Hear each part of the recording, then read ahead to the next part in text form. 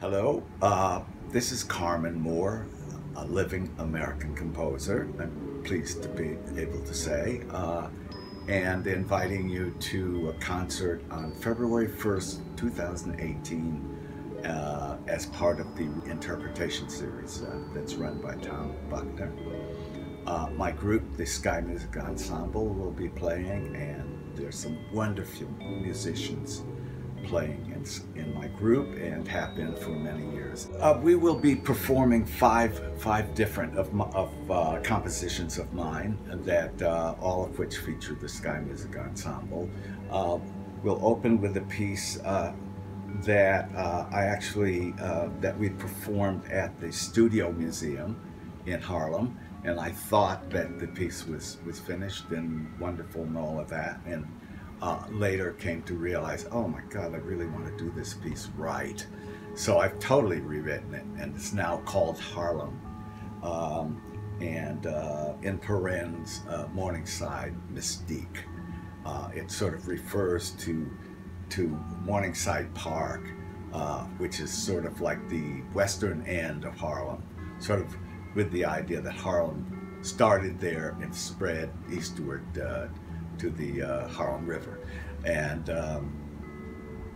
the idea there is that that piece of ground has experienced Mother Nature, you know, without a human being in sight, and then the Native Americans showed up, and they considered it a very, very special place. And then the Dutch showed up, and then the English, and then actually Jews showed up in Harlem as it spread eastward. Then the African Americans came up with the Great Migration, and Harlem became, of course, the cultural mecca that it remains. So I make music in this piece called Harlem that spreads the way the geographic Harlem spread over the years. Then there's another piece that I had done to some extent at MoMA recently, that I call Dante Hell Water, and it's about one circle of hell. And this was part of at the end of the Robert Rauschenberg show there. It features a flying piano line with a baritone horn, like acting like the devil underneath, and then the sound of rain falling at the same time is quite mad, and it's short, but that's quite nice. And then there's a piece that we have done in the past called The Quiet Piece, which I like, that features bells and vibraphone and the rest of the group too. Then there's a piece called Point-Counterpoint, which is about, in a way, it's the history of music, but it also describes the whole thing starting with the Big Bang as a point, and the counterpoint is us, and you know, everything that has come after, as a kind of grand reverb. And at any rate, there's a poem that I've written for this about it all, that Tom Buckner will be reading, and then the musicians imitate him reading, and so it creates a certain thick counterpoint that's I think it's quite a knockout. And then that's a relatively short piece, and then we have our signature piece, which is Righteous Heroes, and that one features the musicians in various ways, allows me to improvise as a conductor, to call in certain sections and take things out, bring people in, create duets, all kinds of things like that. So half written, half improvised. The Skymusic Ensemble is a group I started way back, sort of officially 1980 in Greenwich Village, and it's a group that has terrific readers who also are terrific improvisers. And so I have been I compose for symphony orchestras, New York Philharmonic, San Francisco Symphony, Cleveland Orchestra, etc.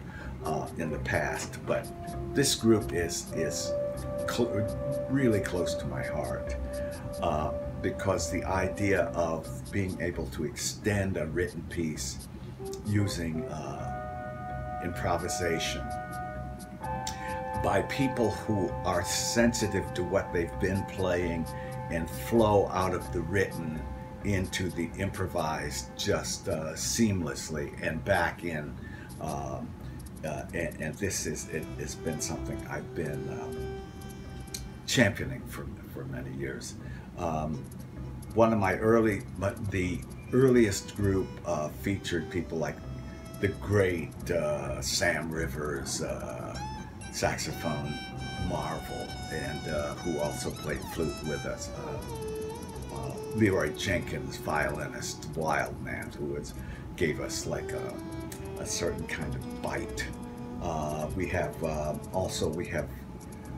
synthesizer players like Ken Bichelle, who was part of the first Moog quartet, and Gordon Gottlieb and Eli Fountain, percussionists, just magical players. So on this February 1st concert that's coming up, Martha Mooke, the wonderful violist, is going to come and play with us. So we love hearing each other. Well, I don't play, I wave my hands, but they seem to be able to hear these hands when they need to. And the music's in front of them, the written music's in front of them. And I compose it to make them sound great. Of course, the first order of business is to write a terrific piece. But knowing the players, why I sort of anticipate what's going to come out of them. I've also added a wonderful Senegalese singer to one of my pieces, and Mor Dior Bamba, who's come in one of the pieces that we'll be doing is called Righteous Heroes, and it's constructed for solo, for people who solo over some written music, and so I decided to why not have a singer, at the end, and so he just fits right in. That's very exciting. So, well, I'm from Ohio originally, and I went to Ohio State and thought I was going to be a French horn player, and started hearing music in my head and decided I must explore this. And someone hooked me up with Hall Overton here in New York City, and I studied with him for 4 years. That was very fruitful, and at the end of which I'd become a composer, and I also became music critic for the Village Voice for many years, and as a result met a lot of wonderful colleagues, musical colleagues, and tried not to use it as a stepping stone to anything. Tried to make the music be the stepping stone. So, so since then, besides starting the Skymusic Ensemble, I have had performances.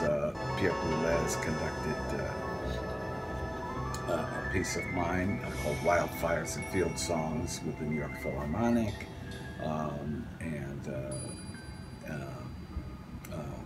I've had works by the San Francisco Symphony, Cleveland Orchestra, and Chamber Music Society at Lincoln Center. So a lot of things have transpired, and I feel very fortunate to have had that, all that happened.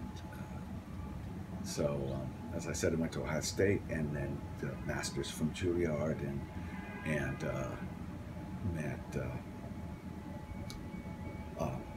Luciano Berio, who became my next composition teacher, and learned a lot from him.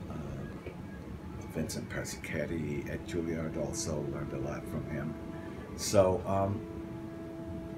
it's really very exciting to think of myself as having a subconscious that's full of enough skill and musical savvy to decide to mix different worlds of music with other worlds of music and see what comes out. So, you know, it's the experimental side of composing is a very exciting part for me. So yeah, I can't think of anything that would be more exciting to do than compose music.